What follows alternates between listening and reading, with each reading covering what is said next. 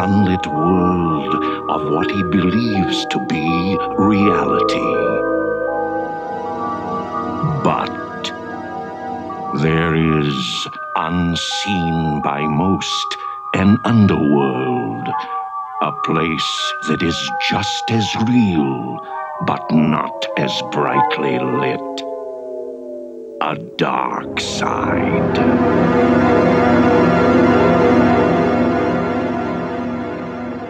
Hey, what's up, and welcome back to Talks from the Dark Side. I'm Joel Escola. I'm Sean O'Rourke. And I'm Chris Bahr. And if you're new to the show, we just want to kind of catch you up. We are your guides to the dark side. We are going through every single episode of the original 80s anthology TV show, Tales from the Dark Side. And yeah, today we got episode 4, The Odds, written and directed by James Sodwith.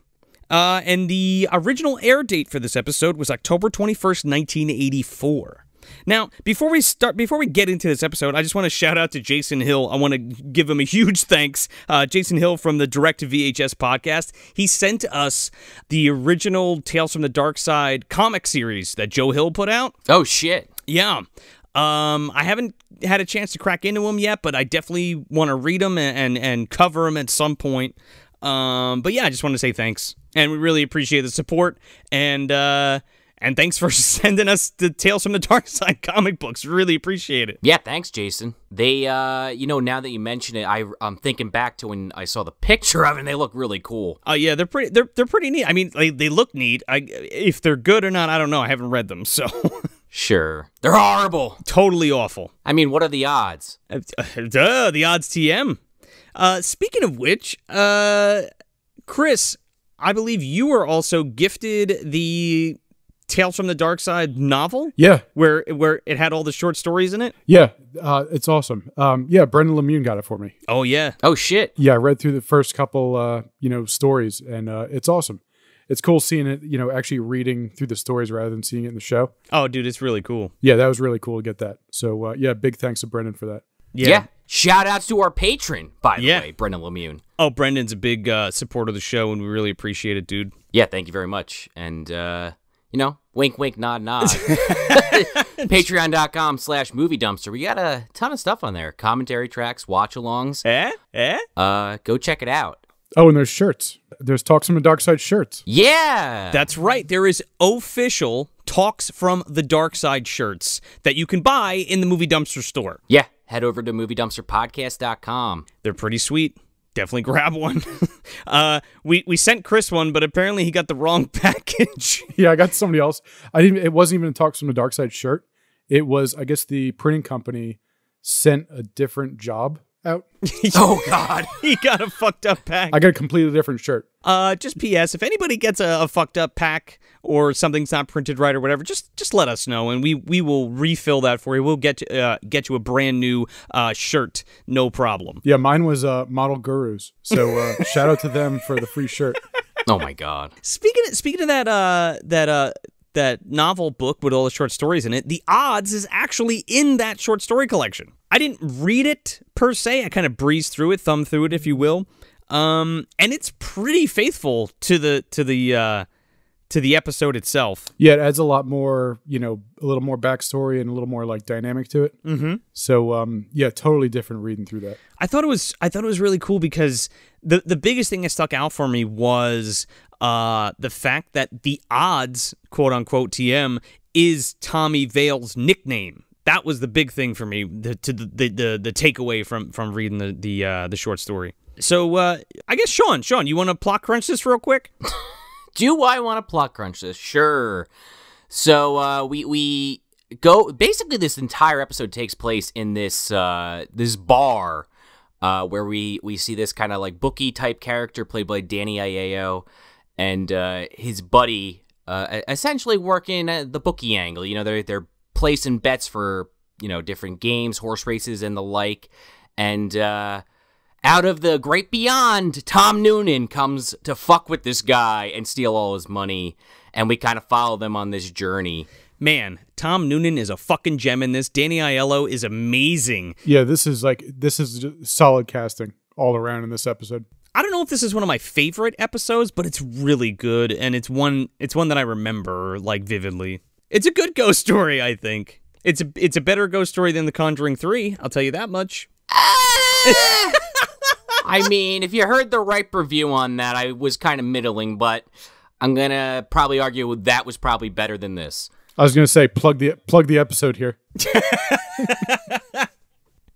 So we open up in the bar that Sean was just talking about, and Danny Aiello plays Tommy Vale.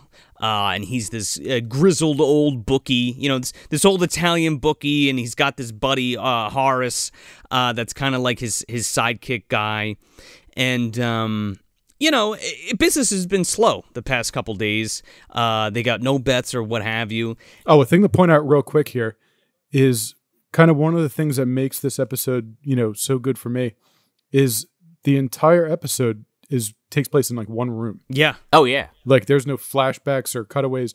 We're just in this one bar the entire episode. Like Danny Aiello never leaves his seat, right? No, he does in one scene. He gets up to use the phone, Oh yeah. but for the most part, he's been in that seat for 30 years. It's got the ass creases and everything. He like slides in and he fits perfectly. If anybody else sits there, they like fucking wobble around. Yeah, you know, you can visit that bar, and you know his ass cheeks are still. Some people even say they hear laughter in the air. Yeah, they give me your soak. You hear it off in the distance, yeah. But yeah, it's weird. It's like the whole episode kind of has this uneasiness to it, and having it in one place definitely helps that. No, absolutely, and I think it utilizes it really well as far as storytelling goes.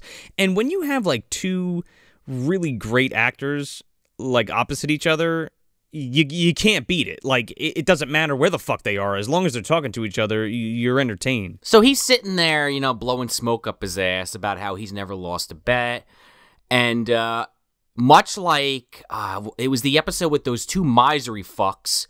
Oh, I'll give you $1 million, yeah. A breeze shoots through the room. So I'm like, okay, Tails is back at it again with the ghost business. That cold breeze blew through an open window, but that's not really open, or a fan that's not really on? Yeah, the fan, they even focus on it. They both look up, the bartender and Horace. They're like, huh.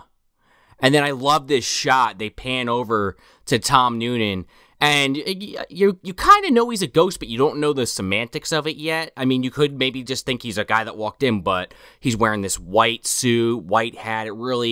It looks awesome. Stand there like some like weird sleep paralysis demon. Imagine you see that in your corner in the middle of the night, just Tom Noonan smiling at you. How you doing, Sean?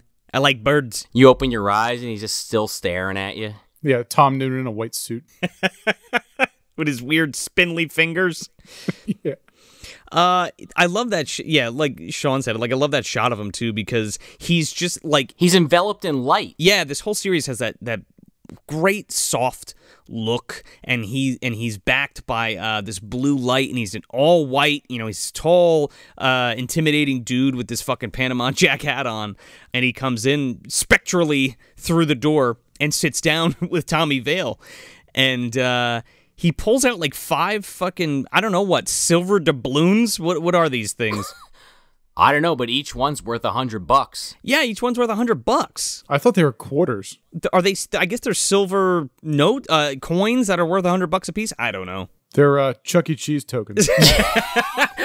He says to the guy. He says to Danny. Is it Danny Aiello or? I think it's Aiello. It's Aiello. Okay. I'm just going to say, what was his name in this show? Tommy Vale. So he says to Tommy Vale, he's like, you know, they're mint. He's like, they're not in circulation. He's like, trust me, put this money on this horse. Yeah, he walks in and he like bets on this fucking horse that hasn't won a race. What was it, like a 60-1 or some shit? Yeah, horse is like, you're never going to win, pal. Good luck. 40-1. And then he says his line. It's like, I never refuse a bet. I never turned down a bet in my entire fucking life, he says. And then he's like, you know, it's too late, though. You're too late. Yeah, throw on the radio. So they throw it on, and it's clear his horse is not going to win. So Horace, he has this fucking calculator. Oh, yeah. That's kind of an element throughout this entire episode, and he's playing fucking, you know, different tunes on it, and he breaks it out, and he starts doing the Dan, dan, dan, dan, dan, dan, dan, dan, dan, dan, dan. He's like smiling. And then they hear, oh, Tumbleweed's coming out front. Tumbleweed's coming out front. And then John Candy's in the corner screaming, no, Tumbleweed, no. What is it? Something's daughter coming up the front, and they win. Yeah, somebody's daughter's coming up the front, yeah. I love when Tom Noonan sits down. I'm sorry, I just want to backtrack. Put the fucking needle back real quick. When Tom Noonan sits down, he starts like laughing at Danny Aiello, and Danny Aiello's like, what is somebody tickling your fucking leg or something? What's so funny? Yeah, he's just sitting there with this grin. Yeah.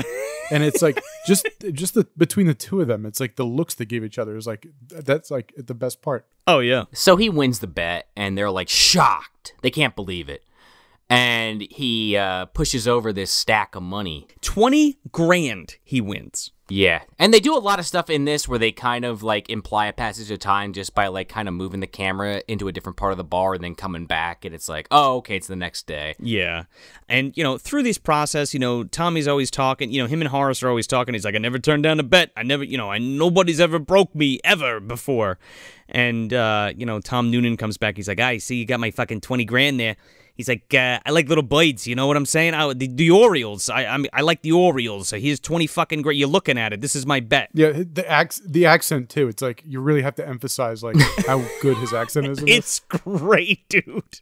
Well, the whole thing too is when he does come to get that money, he you see in a scene before that where he, where Danny Aiello, he has all these fucking, bookings all over his table, and he's like, how the hell does everybody know this? Everybody's got a hunch or something. Oh, yeah, and he says to Tom Noonan, he's like, what are you, passing your hunches around town? He's like, I like to share. I like to see people smiling. I like to spread the good word there, Tommy Vale. Like a little Boyd.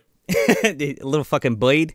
I'm gonna win this, and you're gonna fucking go out of business. Is this too big for you, Tommy? What do you say there, kid? Right, because he's betting the money he just won, and then he's like, hold on a second.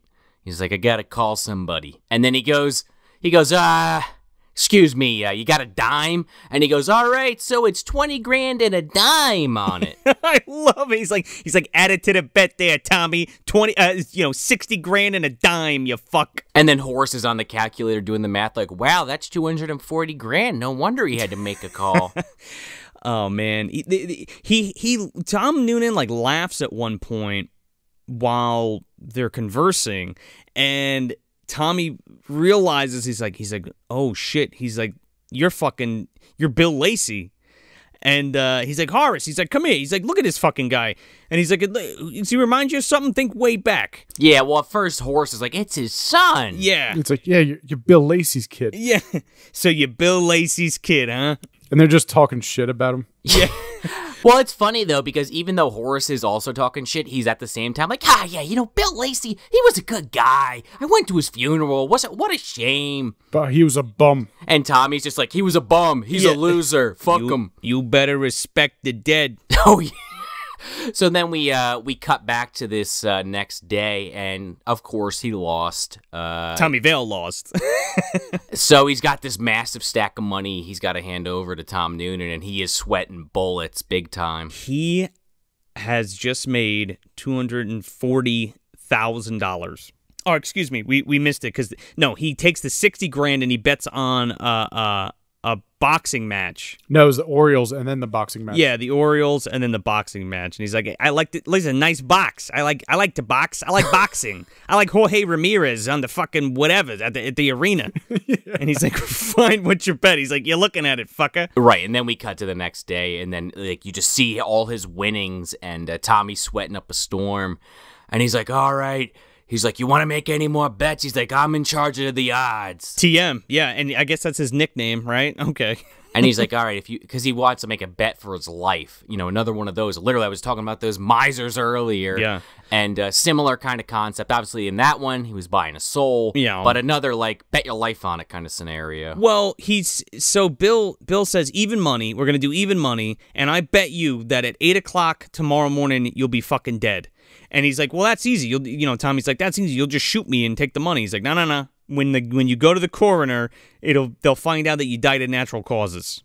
And he's like, all right. Right, he agrees to it, and then the waiting game begins. Yes, they're sitting in the bar waiting until 8 o'clock in the morning. and just sitting around. They bring their money guys in. They got shady guys with briefcases just hanging in the back. I love the guy that comes in with Tom Noonan. He's just standing there like Grim Reaper ass motherfucker, just standing there staring off into the distance for the whole 8 hours. Yeah, even Horace says something. He's like, "Oh God, this guy gives me the creeps." Dude, he shows up with fucking Peter Murphy, all right? He's like, come on in here. And they sit down, and I guess like Chris was saying, they're going to have the next 8 hours from midnight to 8 a.m. They're going to just sit there and just see what happens. You broken yet, Tommy? You going to take any more bets there, Tommy? What do you say there, Tommy? Joe, you really got to add his a line here or something. I know. Just so everyone can hear this accent. I like big payoffs and little birdies. So I'm going to put my money on the Orioles. 20,000.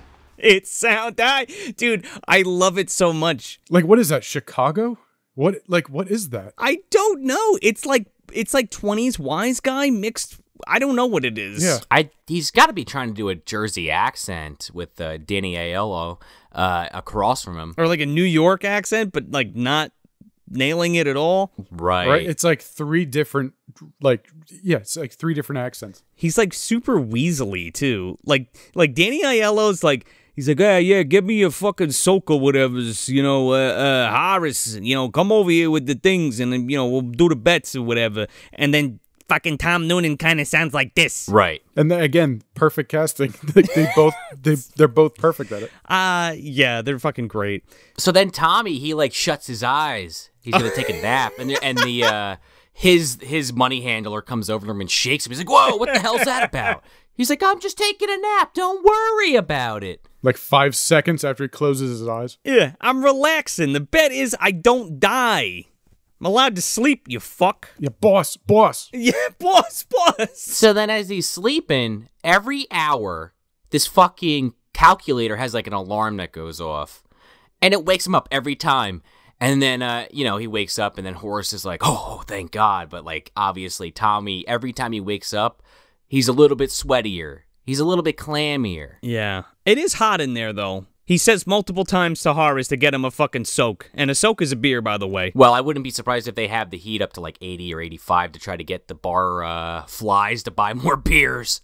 It's warm enough to keep those French fries. Yeah, he's eating these French fries for like days. Those soggy. He's eating those through the entire episode. And he's licking his fucking fingers and shit. Little snack. All right, cut. We got to get Danny some more fries. We were talking before we got on, Chris and I. We saw this. We've seen this episode a bunch of times, and we never knew that they said soak, S-O-A-K. I always thought it was soap.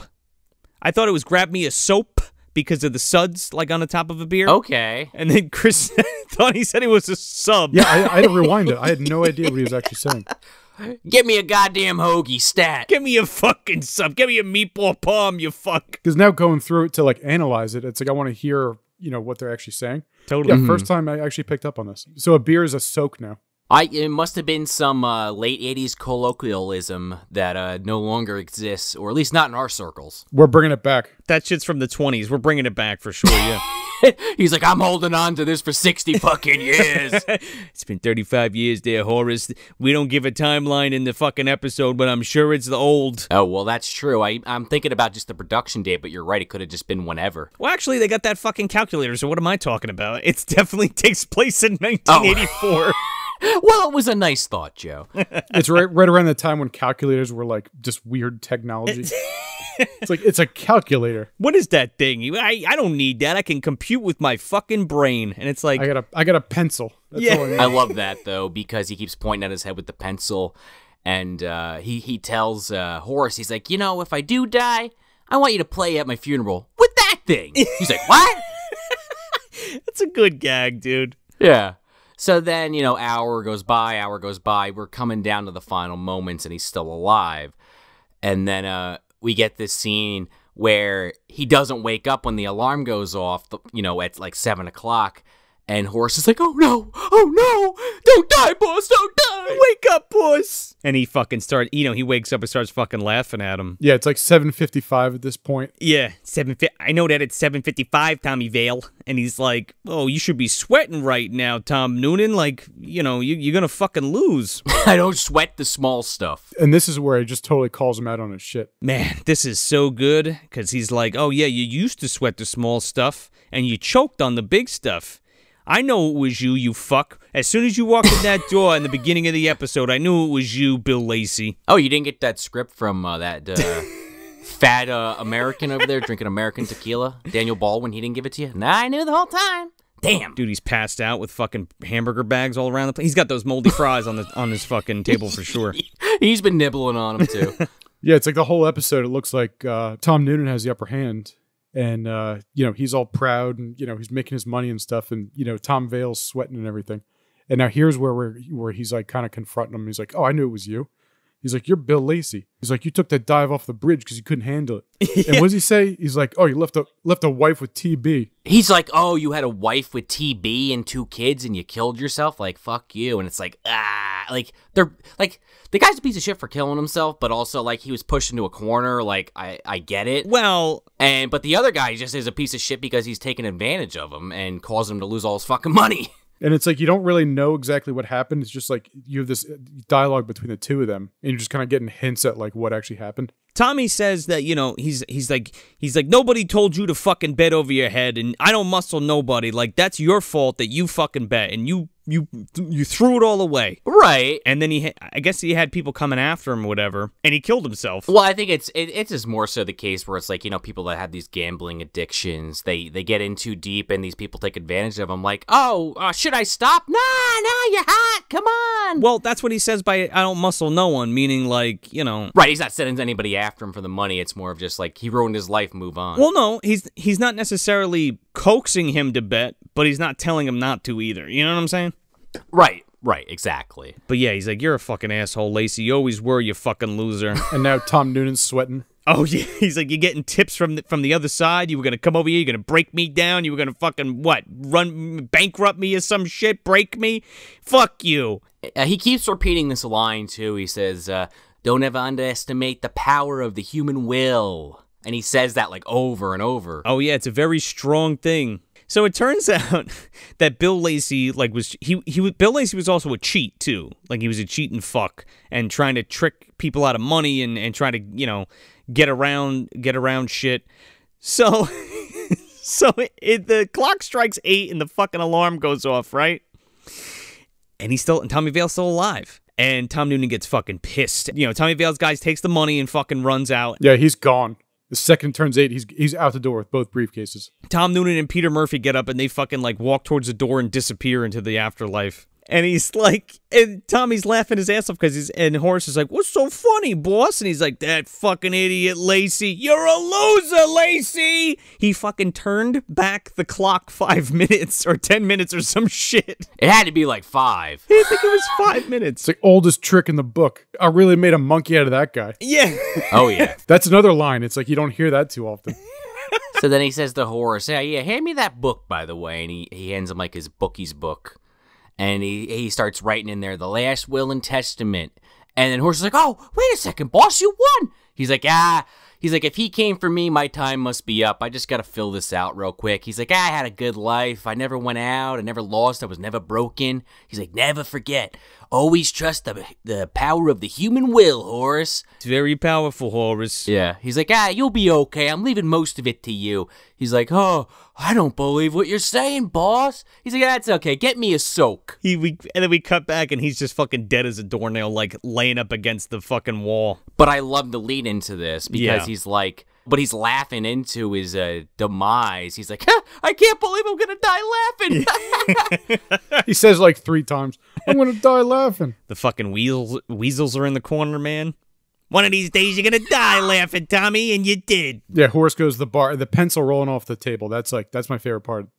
This whole ending right here is so good. Oh, it's great. Yeah, and then like Joe said, he's just sitting there dead with a smile on his face, and it kind of ends right then and there. Yeah, with his eyes still open.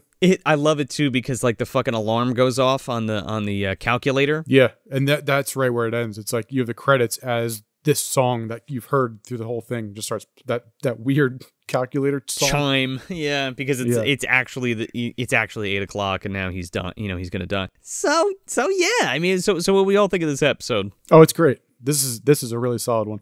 I really love this one, man. Again, it's not one of my favorites, but it's so cozy, and it plays like an old mobster film with a ghost element to it that I'm really into. Again, it has that 80s softness to it, and Tom Noonan and Danny Aiello are forces on the screen, man. When they're going back and forth with each other, or even like if it's just them talking, it's just really good. It's written really well, especially again for that one room kind of thing where there's not a lot of action in this. It's literally all dialogue, and I think it lands really well. Yeah, it's like having that one room setting. It's very claustrophobic, and throughout this series, it's like a lot of the best episodes are just like drenched in that atmosphere. Yeah, and this is one of them. Everybody's very like sweaty, and it's very like hazy and eerie. A lot of the parts, I don't know. It feels really good. It's like a wise guy ghost story, and I'm kind of into it. So yeah, I really enjoy this one. When I did my initial watch of this, I was like, man, I really hated this, and I watched it a second time, and I liked it a little bit more. I didn't come out hating it. I was just kind of in the middle of the road on it, like you guys have been saying this whole time. Our two leads are great in this. They kind of bounce off each other perfectly, and I get a kick out of Horace. This guy's just, for a side character that's just kind of in every scene, he adds a lot to it when you don't really need anymore. So it's like a nice additional cherry on top. Absolutely. But I don't know. Just I like a lot of this on paper. It just didn't really play for me. And, I can't love them all. I mean, I don't think I necessarily love the last one either, but I have now my iconic Instagram post for those that saw it with, please don't help me. I don't know. Maybe we got one cooking for this one. I'm not sure, but, there's gotta be one for this. Eating the French fries, maybe. Oh, it could be. With a wet cigar. I could be eating French fries saying, don't ever underestimate the power of a human will as I'm chewing on French fries. I don't know. There's an idea. Or you could do the box line. Box. I like boxing. It's a nice box. I like boxing. We'll workshop it. I love it, dude. But yeah, I'm curious to see this next one, to be perfectly honest, because I've heard a lot of good things about it. It's funny because, we'll get to it, but Chris. Yeah, I don't want to give too much away. I just, on the DVD menu, that was the next one, was Mookie and Pookie, and you've been telling me about that one since the beginning of this show. It's weird, and I like it. I don't think, Chris, are you a fan of that one? No. Yeah, okay. I'll skip it, usually. So that should be a good one. So yeah, so that'll be a fun one to talk about for sure. It's fine. I get it. We'll get into it, but yeah, we're gonna have a nice conversation about that one. Sure. So yeah, if you're not caught up yet, this is our fourth Talks from the Darkside episode. So go make sure you're all caught up. We're gonna try to drop these every Wednesday. No, 5th episode. Is it 5th? Oh yeah, that's right. I'm sorry. Excuse me. Got to count that pilot. I keep forgetting about that pilot. It's the 4th. Yeah, because this is the 4th episode in the release schedule, but it's the 5th episode of our show. That's a milestone. I think so. Yeah, we hit 5, guys. Boom. So we'll celebrate with 5 soaks. Get me a soak, would you, there? Got my soak right here. So we're gonna try to get these out every Wednesday for you, and try to get like 2 to 3, because we want to nail the entire first season by December, and that's how we're gonna do it. So you probably get 2 this month, but we're working on it. We're trying to get the schedule together and get these out for you as your kind of Wednesday fix, if you will. Definitely check out Movie Dumpster, the main feed, and buy a shirt. Buy a Talks from the Darkside shirt. Support the show. Support your favorite show. Come on. And tag it on Instagram. We'll post it. Yeah, tag it on Instagram. We'll post it. And don't forget to follow Chris as well at Tape Hell. Oh, man, you've been coming out with some new stuff lately, too, Chris. Yeah. Yeah, starting to get back into it. Yeah, really cool. So, for anyone that didn't catch it, Tape Hell is a little Instagram project I'm doing where I'll showcase, movie soundtracks with some little videos. Yeah, that slugs one you did was great, dude, and I loved it. That was a lot of fun. I actually got lucky with finding like 20 slugs in my backyard. Got a handful of slugs. I thought it was I was great. wondering where the hell you got those things from. It's like you go to the pet store. Weird question, but do you have slugs? That took me a total of like maybe 2 minutes to find all those slugs. Oh Really? my god. Yeah. And I just want to find one, have it crawl across the tape, as I'm, playing the cassette and everything. Sure. And yeah, just got lucky. Found like 20 of them. Oh my god. It's such a cool post. Definitely go check it out. At @tape_hell on Instagram, and follow Chris at La Fin Absolute du Monde. Wow, I've never heard that spoken aloud. I had no idea what it said. I was just like, I know that's Chris's account. That's all I know. Yeah, it's a mouthful. Is that from something? Just side note real quick. I actually started as La Fin du Monde, and then actually switched it because of the there's another anthology series, Masters of Horror. Okay. But there's a John Carpenter episode where there's like this, Joe, you've seen it. It's, Cigarette burns.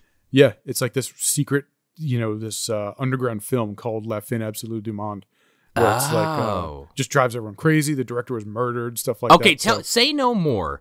I feel like there's a mini-sode in the future for that, because now I need to see this thing. I had no idea. It's so good.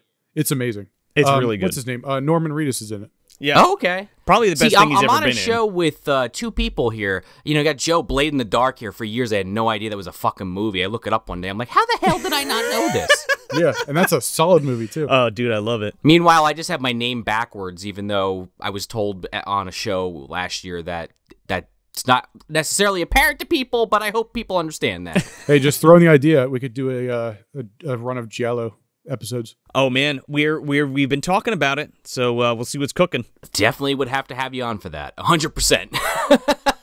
And if we're gonna do that, like I want to deep dive in some good shit. Oh, there's so many. There's some deep dives we can go in. Yeah. Deep Red, and it's not very deep, but that's one I enjoy. It's a Christmas movie, damn it. Sean, come on, it's Profondo Rosso. Yes. Wait. Profondo Rosso. Profondo You're Rosso. not wrong.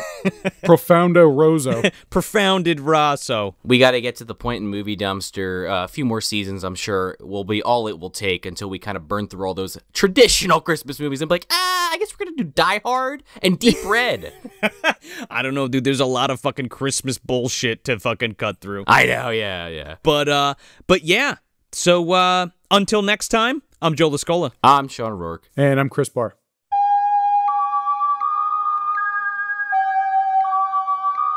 The dark side is always there, waiting for us to enter us. Until next time, try to enjoy the daylight.